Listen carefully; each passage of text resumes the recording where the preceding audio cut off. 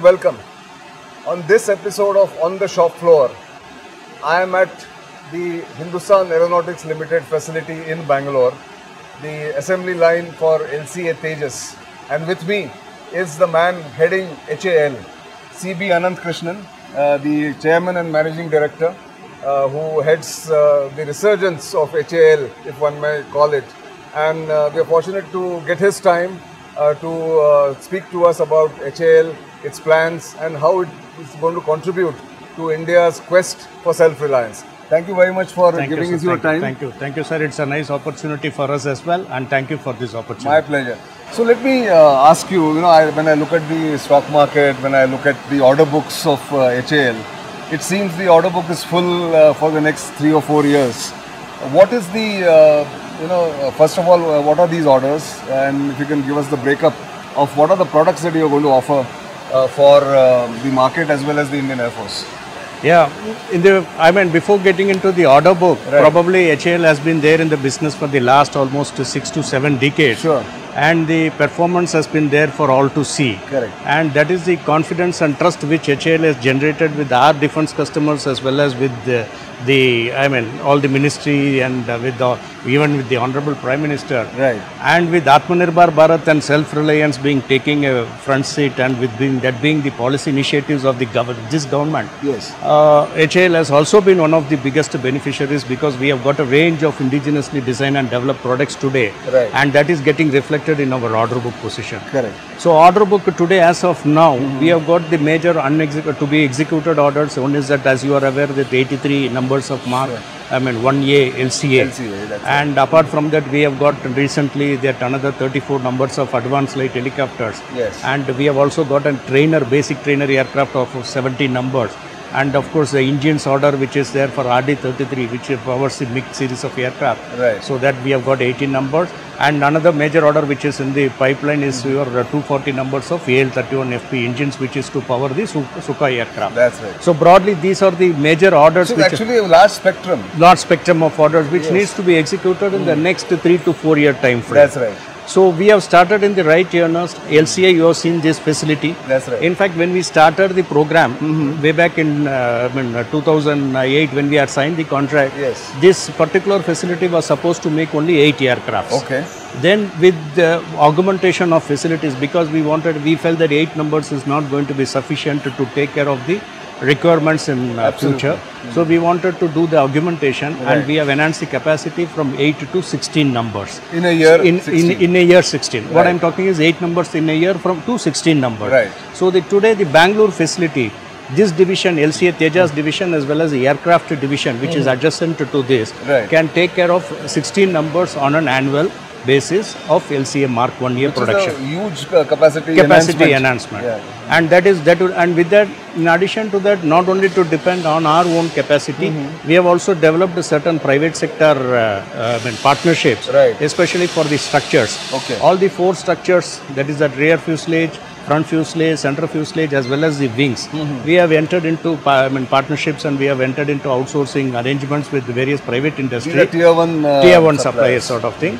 So that will further strengthen the supply chain. Right. And even if there are going to be some difficulty in our capacities, it will be supplemented by them.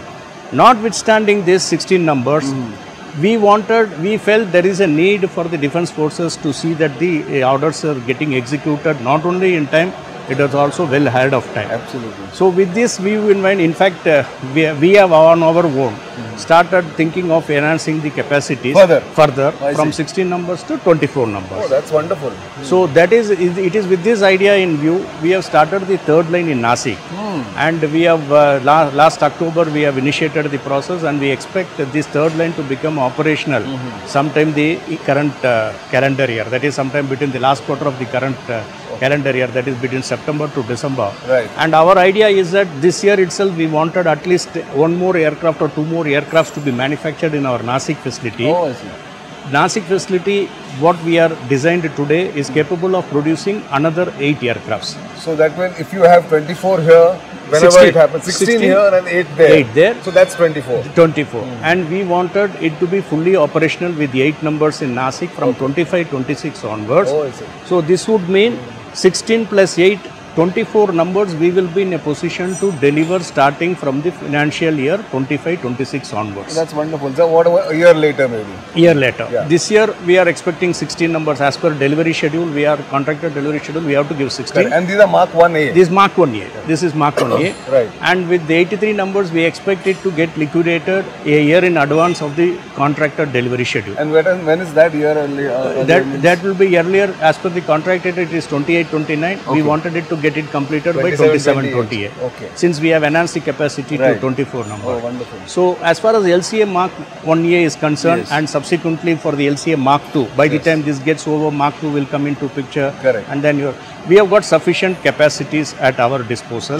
So 24 numbers is something which we are targeting. Excellent. We will be able to achieve from next financial year 25-26. And in case if there are going to be further requirement and need to be expedited, Sure. our Nasik capacity can also be enhanced from 8 to another 4 numbers with some incremental investment. So you've got that headspace there, flexibility. It is there. Yeah. Because we do not know what is going to be the requirement of the defense customers in the future. So we wanted to be prepared ourselves so that we keep supplying to them as per the contracted delivery And schedule. it is not only the Indian Air Force, but you might have export orders. Exactly, precisely. In fact, with that in mind only we started the establishing the third line. But fortunately for us, we are also likely to get another 97 numbers of LCA Mark 1A. That's right. So it perfectly fits into our plan of action. And I think we should be able to successfully execute that LCA Mark 1A. That's wonderful to know. So I was going to ask you about exports a little later, but now that we have spoken about exports, several countries have expressed interest. I mean, I have also come across people saying this. In fact, I was perhaps one of the few people who was in Bahrain when LCA first flew at the Bahrain Air Show in 2016. And there is interest, as you would know. But what is the realistic assessment of the interest in LCA in the other countries? Yeah, as you are aware, till very recently, we have been focusing only on the indigenous customers. Now, very recently, we have started focusing because of this export initiatives by the government. We also started looking the export market very seriously. Another factor which is to our advantage will be that today we have got a range of products which we can offer to the defense foreign countries. Which the case earlier it was not like that, because we were more of licensed production, except for 1 or 2 products we didn't have a range. Today, since we have got a range, the many foreign countries have started showing interest, and especially on 2 products. One is the LCA Tejas, which is proving to be one of the best products of its categories, and the other one is on the helicopter segment. Helicopter segment is again, we have got a very varied range of helicopters, which probably large bouquet actually. So these have generated interest in the foreign customers, foreign countries.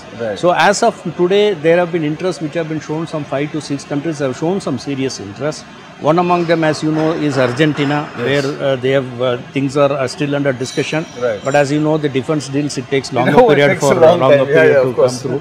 So Argentina has shown interest, and Philippines, we are in the advanced stages of discussions. So we hopefully we should be able to be successful over there. And then Egypt also, we are in discussions with Egypt.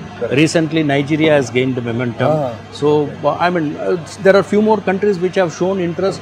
Initially it was with the ILEC, but now because Tejas has also become a product of class. So there have been a lot of interest being shown on Tejas also.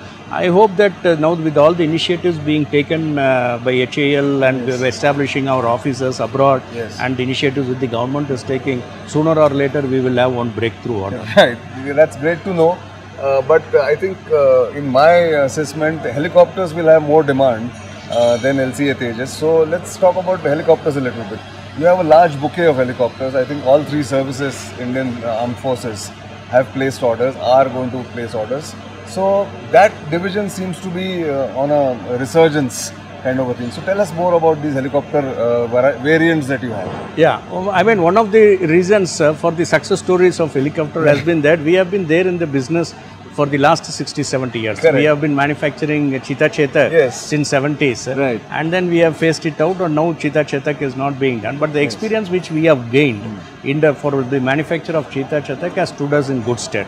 And one more important reason is that the helicopter design and development was continuing even during the 80s and 90s. Right. And that is where we have gained the expertise in the design and development, and we have our own rotary wing segment, which is a research and development center, where a range of helicopters are being designed and developed. To start with, it has been the advanced light helicopter. Correct. And advanced light helicopter, as you know, Dhruv has been one of the major success stories. Yes. Today, we have supplied more than 300 plus helicopters to the Indian Defence Forces. Right. And in fact, it has evolved from a basic helicopter version of Mark I to Mark IV, which is a weaponized version. Absolutely, so 4 variants of advanced light helicopters we are today supplying to the defense, and it is all proven helicopters.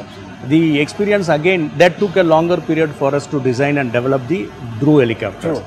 But the experience which we have gained in Dhruv has stood us in good stead when we have started designing the other helicopters. Yes. Like for instance LCH, Light Combat Helicopter Prachand, which was also inducted by the Honorable Haram in the last October 2022. Yes. So it is a combat helicopter which again has really been well appreciated by all the customers. Sure. And it is also, I can say, days are not far off when the foreign interest will also be shown into that, because it is a complete combat helicopter with complete range of weapons which are over there.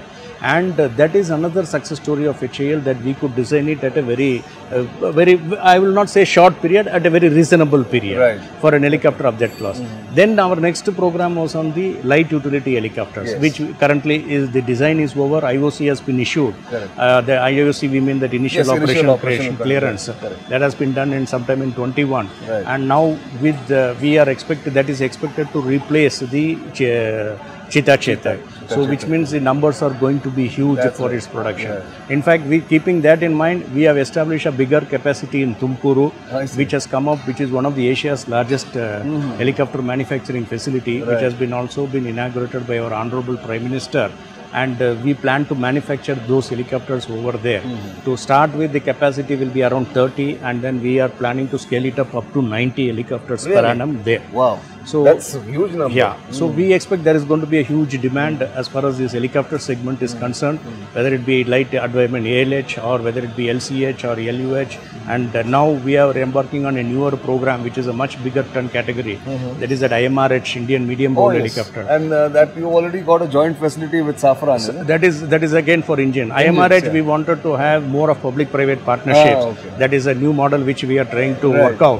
Where we thought that the engine and earlier the engine for the other helicopters were getting imported from Safran. Under TOT we are manufacturing in Bangalore as well. But this time we wanted joint development of engine so that the IPR will remain within the country. So even if it's joint, it will remain in India. It will remain in India. So that is the reason why we have entered into with Safran for the engine joint development and manufacture of engine in India. But this IMRH is again a 12-ton category helicopter, which is a multi-utility helicopter. Again, this is a class, which is expected to replace the Mi-17s, which we are operating. So this is, the timelines are very challenging. So because of the timelines being challenging, we also wanted to engage with private industry so that the things move fast and it will be available with thing. And we know, you know that today the sort of expertise which is getting developed in the private industry, we would like to leverage that and see that this model is evolving. Correct. So that brings me to the private sector, and HAL has been the dominant player, I would say near monopoly in aircraft and aero engines manufacturing, or let's say license manufacturing for a while. If the competition comes in private sector, as it is bound to, if you are going to liberalize the defense policies, how are you gearing up for that competition in terms of HR policies, in terms of technical and engineering skills? I would really, it is that private industry is evolving, and then the aerospace industry, defense industry also is evolving. So I don't really see them as a competition. Because it is an opportunity for HAL. We have been there in the industry for 6 to 7 decades. And we have developed certain capabilities which are unique to HAL. Which cannot be done overnight by anybody. So what I mean to say here is, it can be over. I am not getting into that, but at least I can say now this is an opportunity to showcase the capabilities of HAL which has been built over the years. So this uniqueness will always be there with HAL, and we feel that there is a need for private industry also to step in, because today there are certain entry barriers in the form of your investment, the gestation period and things like that. But definitely this is an industry where when we are talking about self-reliance and Atmanirbhar, definitely it has to be an ecosystem which has to be developed, where the private industry also will have a big role to play. So all this would mean that the private industry along with the public industry should coexist, and ultimately the objective of the country, that is to become self-reliant and Atmanirbhar, can definitely be achieved. And as far as HAL, we are feeling that we have our own unique strengths. So we will be able to strengthen our strengths, we will be able to reveal. So in fact, the private industry coming, we will be able to probably synergize their strengths along with us to see that the aerospace and defense industry in India is really becoming Atmanirbhar. That's an excellent thought on which to take a break. I need to take a break here at this point. We will of course continue this conversation with CMD of HAL, CB Ananthakrishnan. We are on the assembly, the manufacturing facility of Tejas, but we will go into the other hangar, which at least shows us the finished product. These are the machines where the modular structures are there, where some of the parts are manufactured and then put together. So we will come back after this break. Don't go away.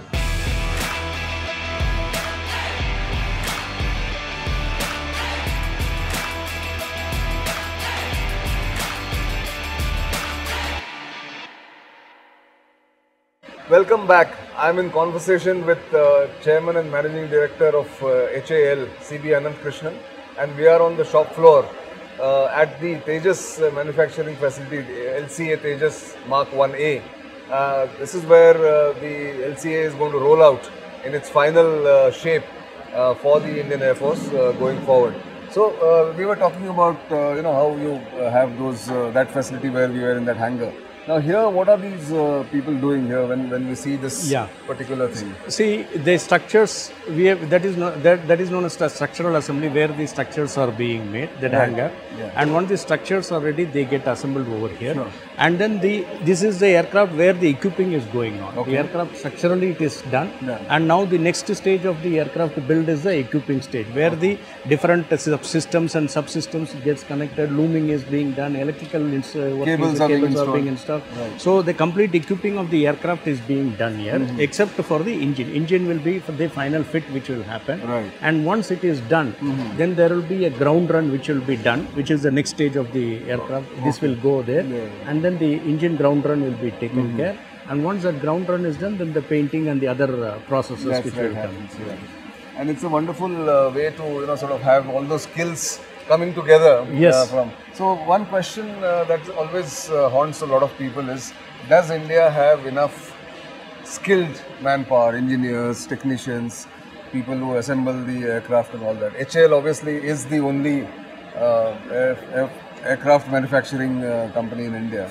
What has been your experience, and how are you going to sort of enhance your recruitment, enhance your numbers? What are the plans?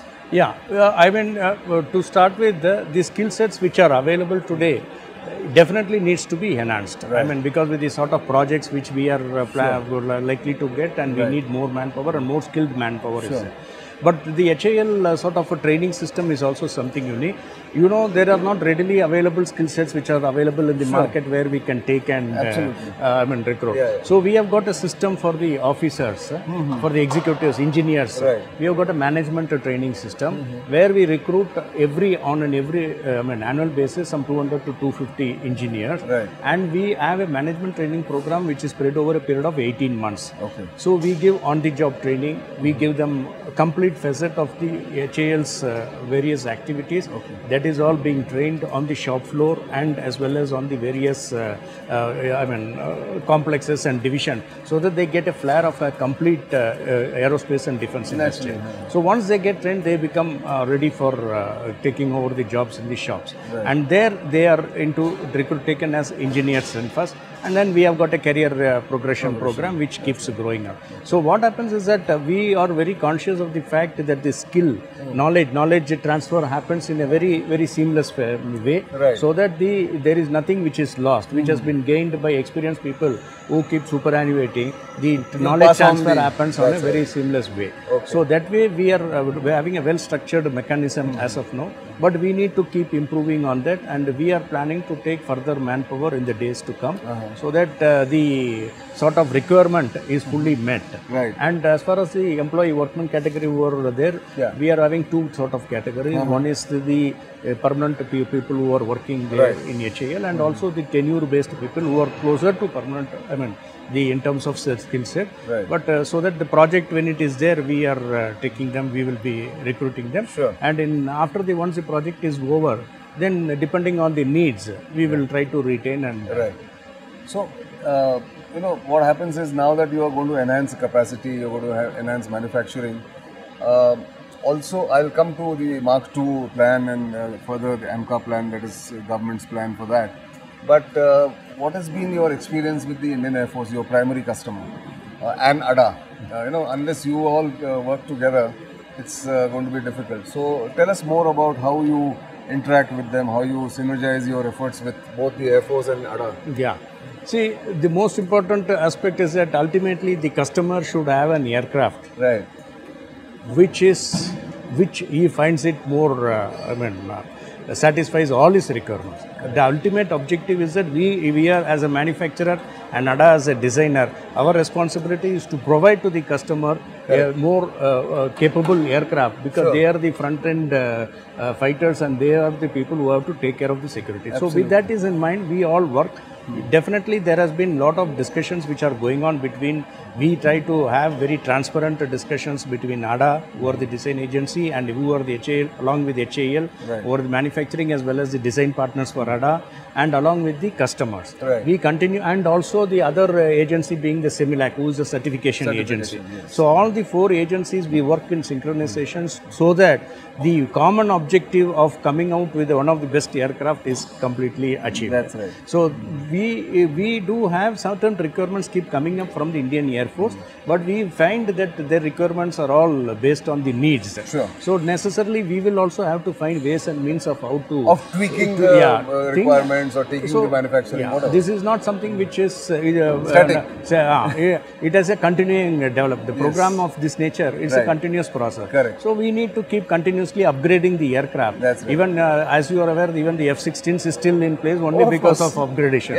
So that is very critical, and we along with the design agency ADA, we keep doing that. Excellent. So before I go to Mark II or its roadmap, what is your experience with vendors? I was looking at the chart where you have some 150 or 300 different vendors bringing in different parts, which is anywhere, this is how aircraft are manufactured.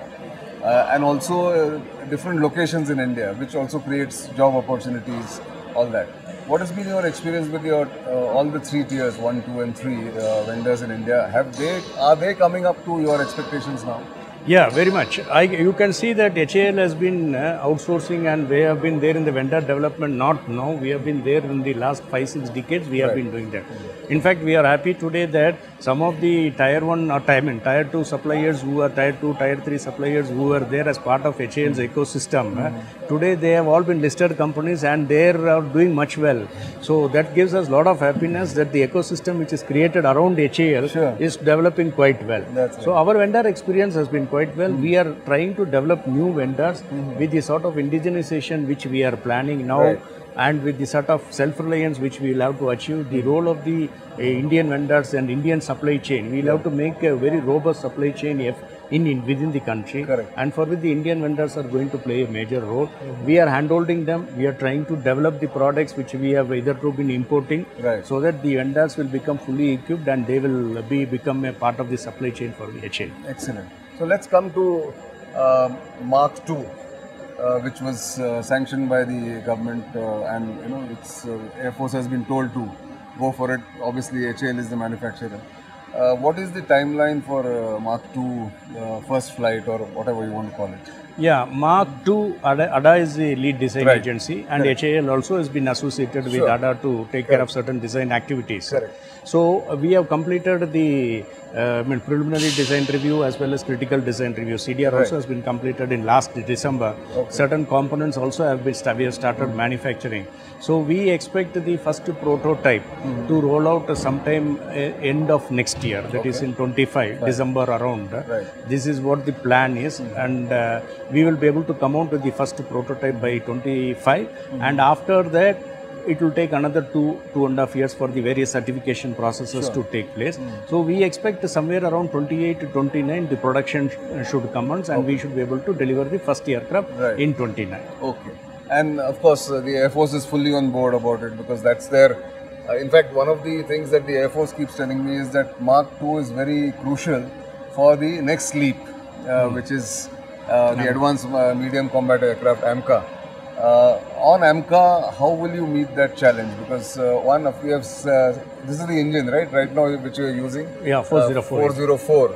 Then Mark II is likely to have, we are told, F414, which is about 98 kilonewtons is what they keep telling us, GE414. What is the plan and what is the, I would say, philosophy for AMCA coming in? AMCA, it is still at preliminary stages. So conceptual stage rather. And ADA has been the agency, lead design agency over there, and the engine is still under discussion. It has not been finalized as yet.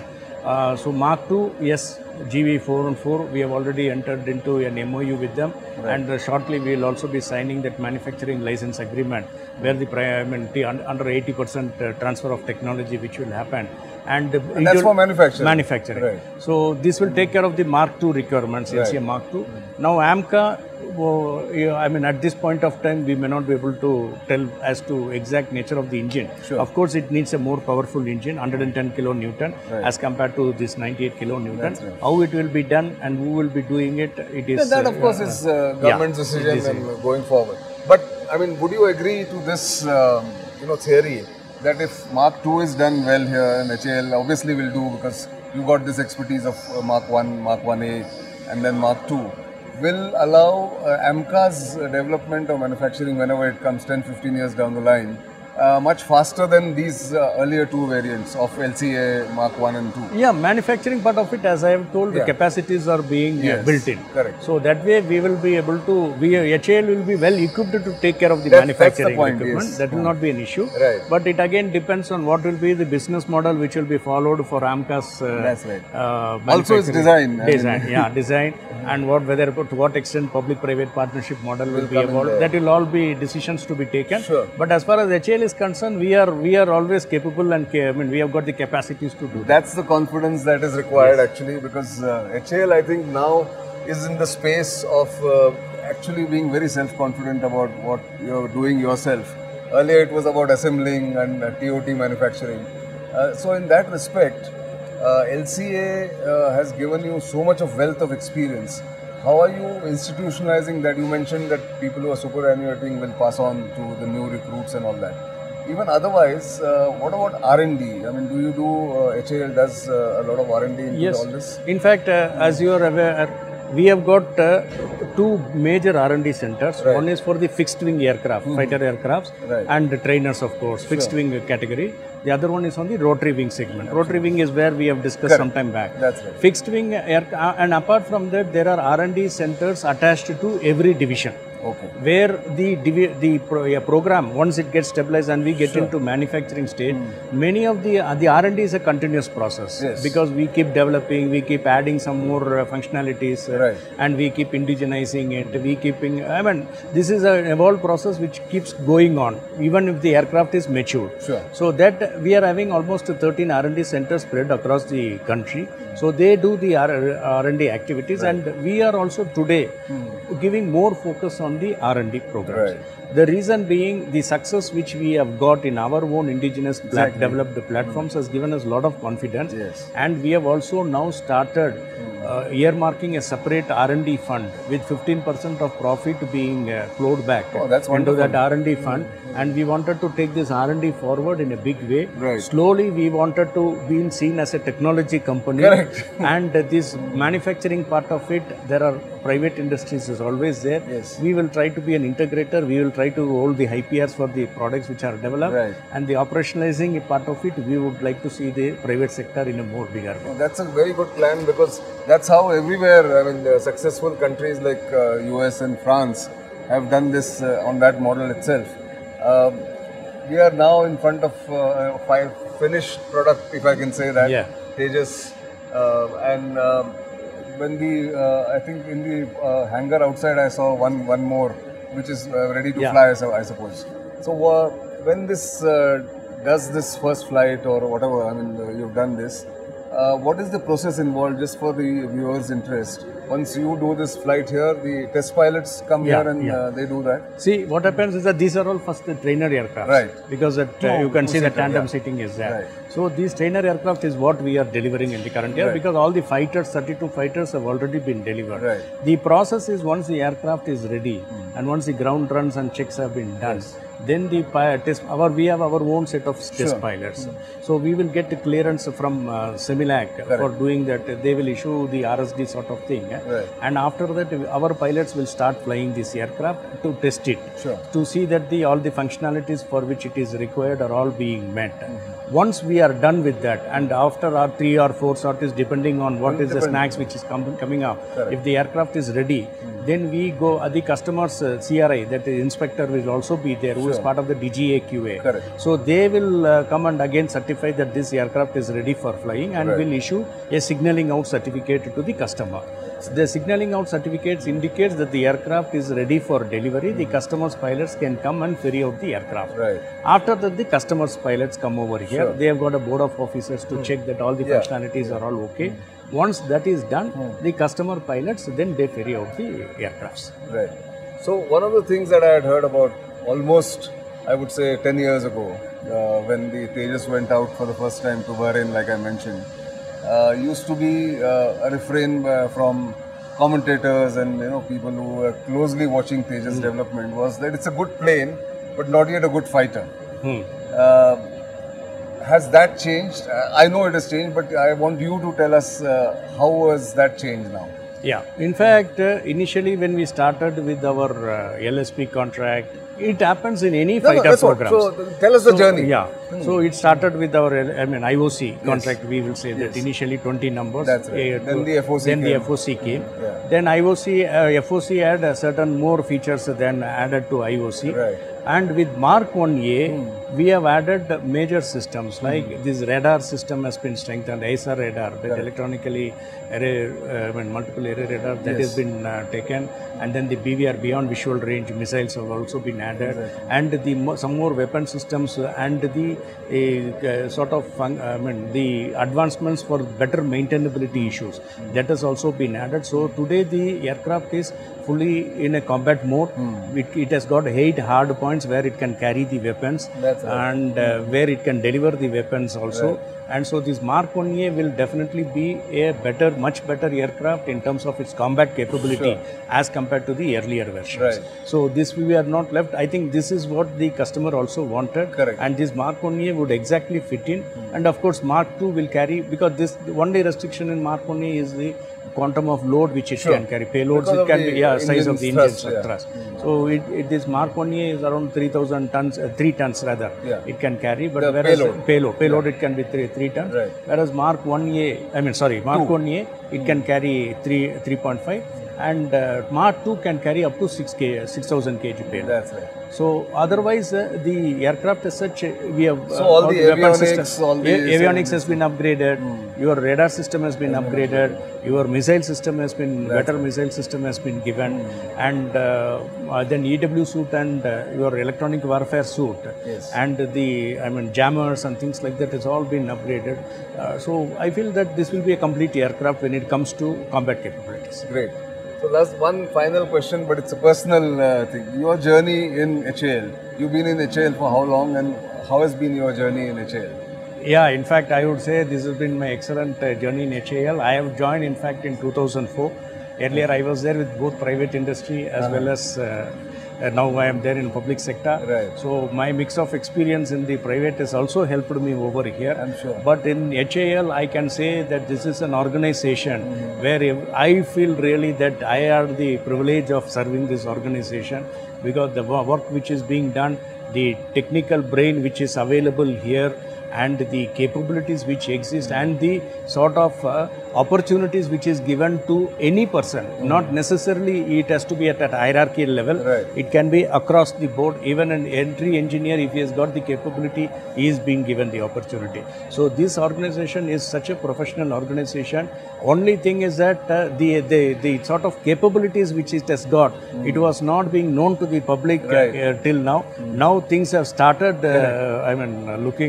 people have started looking at HAL. Yes. So that would mean that HAL's capabilities which was there elsewhere available earlier, now it has become in public domain. That's good to know, and I think one of the key elements in this has been Prime Minister Modi and Raksha Mantri Rajnath Singh's support and encouragement to HAL.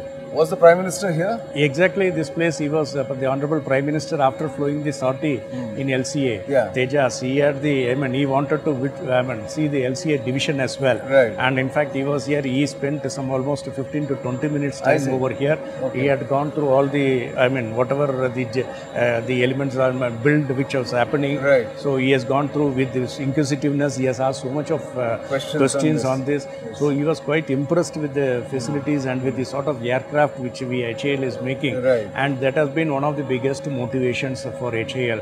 The Honorable Prime Minister and the Honorable Raksha Mantri of the country supporting HAL, along with our Defence Secretary and the Ministry officials. Sure. Today the climate is so conducive that we are fully motivated and we wanted to do better and better always. And what was his message to HAL employees and to HAL at large? He was just, he had words of appreciation from him. He has been telling that you have all been doing such good work, continue to do that. And the interest which he has shown itself is an indication that he is quite impressed with the HAL, and that has been the biggest motivation for him. I'm sure. And HAL has bright future, as we've already discussed. So I wish you all the best and your team. Thank you. And thank you for this opportunity. We were looking to come and sort of look at how Tejas is developing and what Tejas is being manufactured. So thanks for this opportunity, and thank you for taking us around in this facility. No, I should also thank you for having taken time off and come and visited our facilities, and also taken interest to develop a story around HAL. That is something which is very critical, which will always be a motivating factor for us. It's our pleasure, and thank you for this opportunity again. So that was CB Ananthakrishnan, HAL's Chairman and Managing Director, showing us around in the Tejas building or manufacturing facility, Tejas LCA Mark I-A. We will keep bringing such stories to you from the shop floor of different Indian companies, given that Bharat Shakti's tagline is self-reliance in defense, and we will continue to try and focus and bring you such success stories. Hope to see you in the next episode soon. For the time being, it's goodbye. In the next episode of On the Shop Floor, we travel to Pune, or a place near Pune called Talegaon, and we visit and interview the head of L&T Defence, Arun Ramchandani, on the shop floor. Don't miss watching it.